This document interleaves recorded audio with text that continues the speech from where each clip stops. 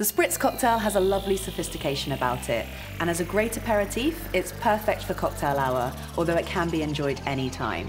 So we start with a wine glass and we're going to fill it full of ice. We're then going to use 2 parts of Grey Goose essences, so for this one I'm going to use strawberry and lemongrass, and then 1 part of dry vermouth. So this adds a lovely bitterness to it, just a hint, and elevates those botanicals in the Grey Goose essences. And then we're going to top with ginger ale. So the fiery ginger goes really well with the strawberry. Stir to combine the ingredients, and then top with any ice if you need it.